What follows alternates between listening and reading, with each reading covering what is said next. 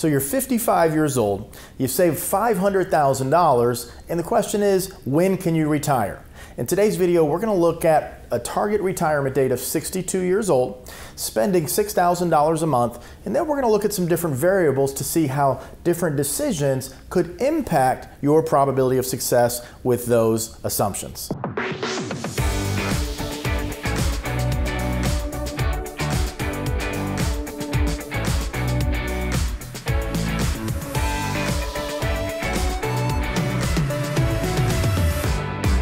Hi, I'm Troy Sharpe, CEO of Oak Harvest Financial Group, certified financial planner professional, certified tax specialist, and also host of the Retirement Income Show. Okay, as I've been doing with these videos recently, I like to start with this chart because it's a very clear visual depiction of what inflation does to our goal of wanting to spend $6,000 a month. So to maintain that same purchasing power throughout retirement, it's not just $6,000 a month that we need to plan on pulling out every month. Because of inflation, we need to anticipate pulling more and more money out. $6,000 a month is 72 grand in this particular scenario. They have $500,000 saved, but it's all in retirement accounts. So we actually need to pull out more than $72,000 to account for taxes. But as we go through time, and we see it gets up in about 20 years here to over $120,000. Okay, so that's $10,000 a month they need to pull out just to spend, in today's dollars, $6,000 a month. Hope you grasp that concept. It's very important because we get a lot of comments that don't necessarily reflect the understanding of the erosion of purchasing power due to inflation. And of course, inflation is a hot topic right now with supply chain disruptions and people being paid to stay home, as well as workers not taking jobs. So we have a ton of inflation concerns. So it's important to grasp this concept. Okay, here are the parameters for the video. Husband and wife, 55 years old, both of them. He has $350,000 in the 401k. She has $150,000. He's contributing the maximum amount allowed by law into the 401k, so $26,000. She's putting $6,000, or about 10% of her salary. I have this right here, $80,000 and $60,000, so their total income is $140 grand. They're saving $32,000 a year inside the 401k. Both have life expectancies of age 90. The first thing we're going to look at is what happens if they take Social Security at 62. This is a very common conversation we'll have if someone wants to retire around 62. Troy, should I go ahead and take Social Security? I'd rather preserve my assets, take Social Security, than spend them down and let Social Security defer. We're also going to look at a what-if analysis, and what that does is that's going to show us if the probability changes if they were to defer till 67 their Social Security benefits and draw down their assets in the meantime there. Also, I want to look at today a what-if scenario for different investment allocations and then tie that into what we call a bad timing risk or a sequence of returns risk. So what happens if they have a more aggressive portfolio versus a more conservative portfolio, and we have bad timing where the markets go down in the first couple of years of retirement? One of the comments I received recently said, Troy, why do you think the markets won't perform as well over the next 10 years as they have over the past 10 years? So I don't have a crystal ball. I don't know for certain. But I do know that the Federal Reserve has printed literally about $8 trillion over the past 10 years and put that into the financial system. On top of that, Congress has also spent trillions and trillions of dollars to support the economy, and which ultimately helps to support the markets. So my base assumption is that the next 10 years, the markets won't average the same 14 to 15% that they have over the past 10 years. So if the Fed starts to raise rates and tighten the balance sheet next year in 2022 and into 2023, as they've talked about doing, there is a decent chance we could have a pullback in the markets. We could have a period of stagnation for maybe 12 to 18 months where the market does a lot of this, but the 2 points are fairly equal.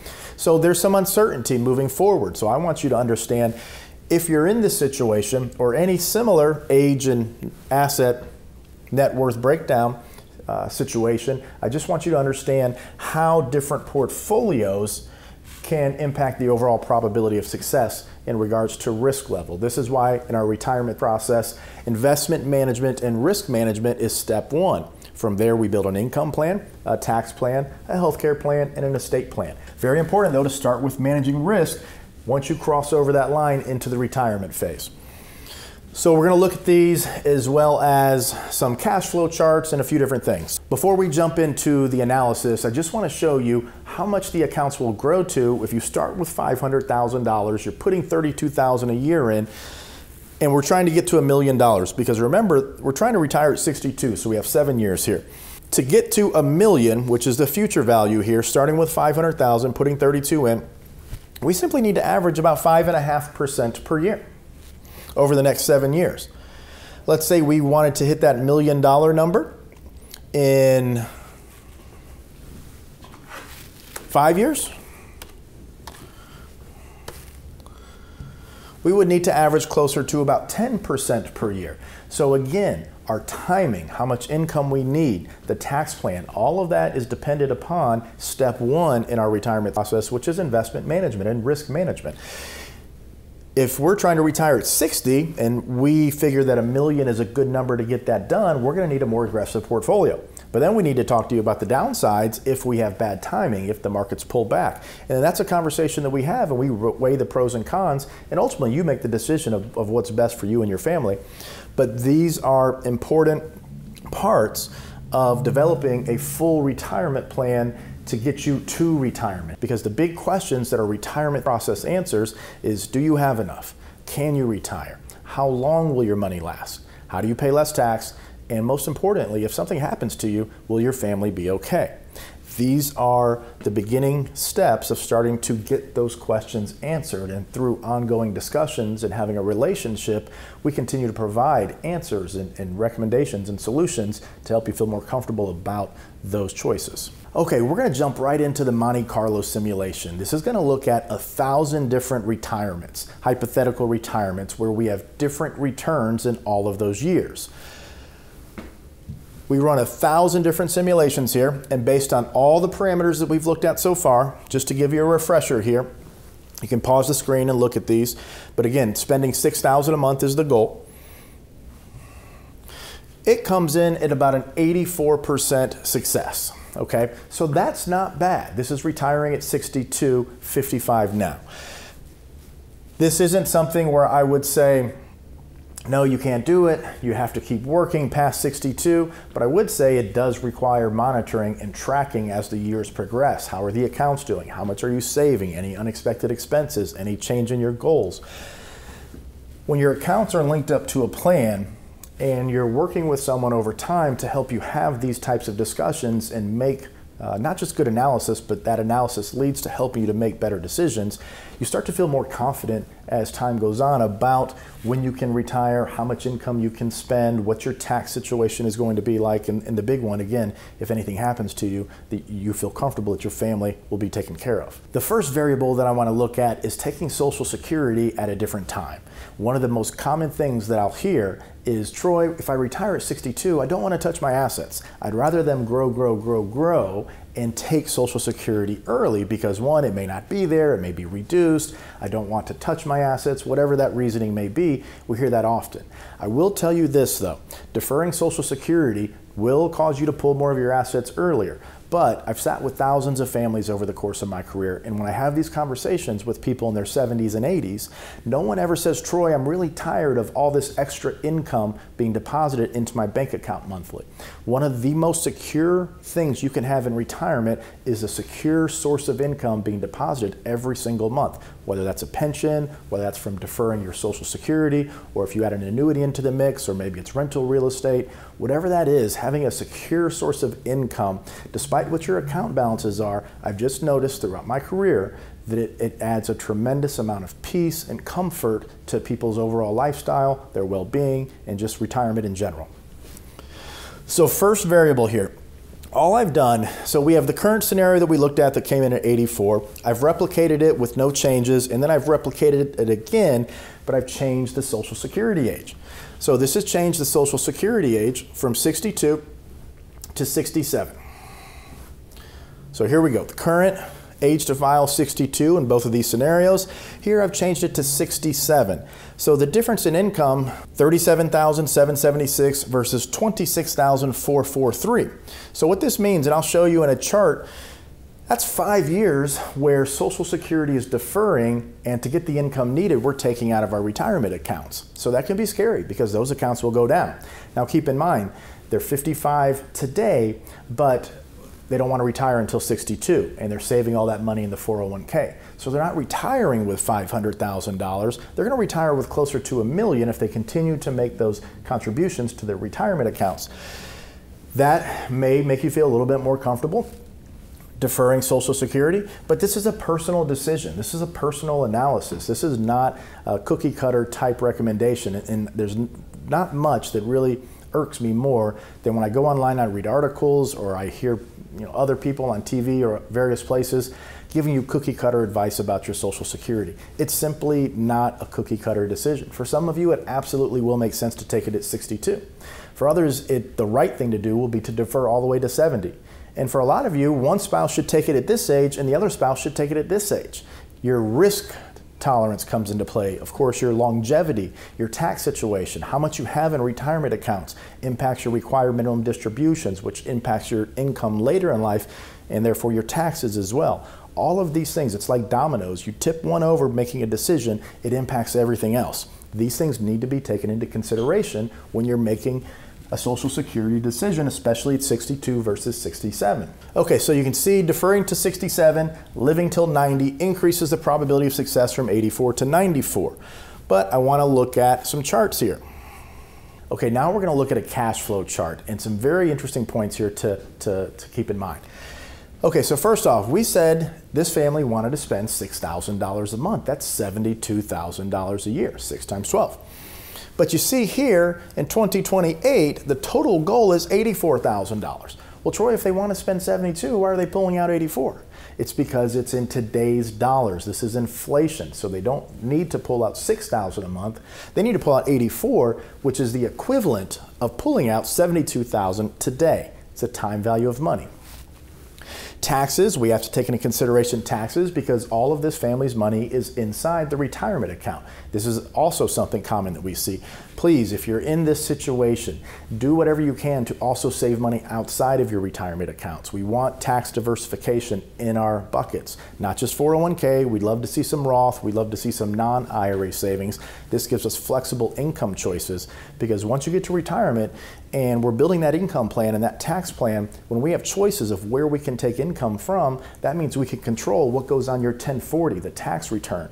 And when we plan it out over time, we can have a strategy that keeps taxes down, is the goal, while also increasing the income that you receive over time. So, okay, $91,000 is totally what we need to pull out. This is looking at an average rate of return scenario. I want to look at a bad timing next. Okay, so first thing we're going to look at is deferring Social Security until 67 here. So the retire at 62, which is 2028, take Social Security, defer to 67, then we're going to come back and look at that 62. But we need to pull more money out because of inflation, so we're pulling about $91,000 out when you look at taxes as well. And the portfolio in this instance has grown to about $1,036,000 at retirement. Here's what I want to point out. When we defer Social Security to here, we have to live off the portfolio in the meantime. So it drops from about $1,036,000 to about $800,000. But then again, we have a significant amount of more money. Look at this. 49 and 36, $85,000 a year of guaranteed lifetime income from Social Security simply by deferring it to 67. Okay, coming back now to taking Social Security at 62. So Jane's is $22,855. His is $30,000. That's $53,000. That is a tremendous amount of less guaranteed lifetime income. So the question for you may be, do you feel more secure having income being deposited into your accounts every single month at a much higher rate, but having a little bit less savings? Or do you feel more comfortable with more savings and a lower income? It's just one of the conversations to have. If we look here at the portfolio balance, because we're taking Social Security, we're not having to take from retirement accounts. So that can grow because in this example, it's assuming we're taking the essentially the investment earnings. So we're still able to grow a little bit. We still need to make some withdrawals because Social Security doesn't cover everything. But when we look at an average rate of return scenario, we are earning enough interest to cover that deficit, that income deficit. So, okay, so I just wanted to point that out, but now I want to switch to a bad timing example because this is a rosy scenario. I don't really like average rates of return, but I want to just get home the point of the difference between higher account balances and higher versus lower Social Security income and vice versa. Okay, so now coming back here, we're going to look at a bad timing. Same chart, but now this is deferring Social Security. 36, 49 at age 67. Still have the same needs.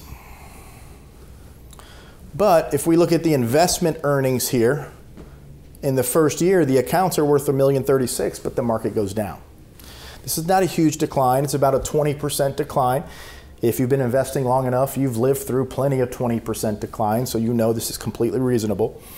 But the sequence of returns, we suffer the loss, and we have this cash surplus, or excuse me, this deficit because we need more income because we've deferred Social Security. Ending value of $751. Next year, we have another loss, but only $48,000. $609. This is a pretty scary number right here. You're 2 years into retirement, your $1 million has turned into $609. Then we start to have some positive years. We see the account starting to build back up. So this is a great example of what our intentions are when it comes to retirement planning may not actually be what we do. So in this scenario, if we were intending on deferring Social Security out here until 67, but we go through a market decline in the beginning years for whatever reason, we may change course. We may go ahead and take Social Security and let the accounts rebound. You can always, if we get a rebound that's quick, we can always pay back Social Security within that first year, continue to defer it, and go from there. But just wanted to show you on the bad timing here, if we defer Social Security, what it can do in conjunction with sequence of returns risk to the overall account balances over time. Okay, now I want to look at the same bad timing scenario, but looking at taking Social Security early. Okay, so we've taken Social Security early. We have a big loss in these first 2 years. In this simulation, the loss is actually a little bit bigger. But look at our ending values here. So many of you are going to feel more comfortable with these ending values at this level as opposed to the other one. So this is how, again, when we're planning to go one particular direction, market circumstances, developments in life, whatever may happen, can cause us to change our retirement strategy. Okay, there is a solution to this possibly. If we know we're going to defer Social Security longer, we should probably consider reducing risk to mitigate any sequence of return probability or impact, negative impact. So we still have the same two what ifs here. Nothing's changed in this scenario. Here what I've done, same thing, we're taking Social Security at full retirement age, but I want to change the portfolio. I want to go much more conservative here. So before retirement, we're going to go a little bit more conservative than this example. The average rate of return drops from an expected 5.78 to 5.03, and then we're going to go fairly conservative here in retirement to 4.69. So we see the standard deviation versus the old portfolio versus this one, 12.6 versus 7.5. There's a 95% probability that your portfolio returns will be within 2 standard deviations of your constructed portfolio. So 95% probability, statistically speaking, we're not going to lose more than about 15% with this portfolio, but this one puts us up to the 25% range when we're looking at statistical analysis of your portfolio. So we do the calculation. We've went more conservative on the portfolio because we are intending to delay Social Security a bit longer. Comes up to 97%. So not only is the probability increased, but if we look at the bad timing, here's the bad timing. If you can see this portfolio, the bad timing is 20%. This is negative 13%. So this is going to much more, I would say profoundly, change the overall risk return profile as well as the amount of comfort you have and give you more guaranteed lifetime income. Now, is this strategy right for you? It may or may not be. I don't know. We don't know anything about you right now. But this is just a good example of the types of conversations and the types of analysis and the kind of the nooks and crannies we need to look behind to help develop a customized retirement plan. Again, retirement starts with risk management and investments for a reason, because that is the foundation of our plan. From there, we can start to generate income or develop an income strategy. We can have a tax plan and then look at healthcare and, of course, estate planning. But if we look at the bad trials chart again, because we've reduced risk in the portfolio, we're still deferring Social Security, so we have a solid amount of guaranteed lifetime income. And then the investment earnings drops from, I believe it was around $200,000 last time, to $120,000. $120,000 still stinks, okay? But if the market is down, let's say 20 to 30% in this scenario, maybe 35 or 40, and we only go down 120, which is, let's call it about 12%, we can live with that, okay? That is a manageable downturn in the beginning years of retirement. So the risk management plan in conjunction with the income plan, Social Security, those two work together. It's like peanut butter and jelly. Then you add a tax plan on top of that. Okay, now we're cooking. Now we have a plan in place. As you can see, this is not a 15-minute plan, though. I see a lot of people out there advertising you can have a 10-minute retirement plan or 15-minute retirement plan. Well, I guess you can, but the outcome is going to be such that you're going to probably realize you only put 10 or 15 minutes into the plan, so you can't be mad at that point of what you get. So, looks pretty good here. The account balances, okay, beginning value, ending value here. They still go down. This is still actually not a comfortable feeling, I'm sure, for many of you. But again, big losses in the beginning. But once we get to here, most of the income needs are being taken care of from Social Security. So those accounts can sit there and grow. So some mix in between all of these strategies may be the right one for you. We don't know, but this is why the conversation needs to be had. If you like this video, please hit that thumb up. Of course, hit that subscribe button. If you want to be notified when we upload new content, hit that bell icon, and we'd love to hear your comments down below. And always don't forget, share this video with a friend or family member so we can start to get more people more connected to their money and help people make better decisions in retirement.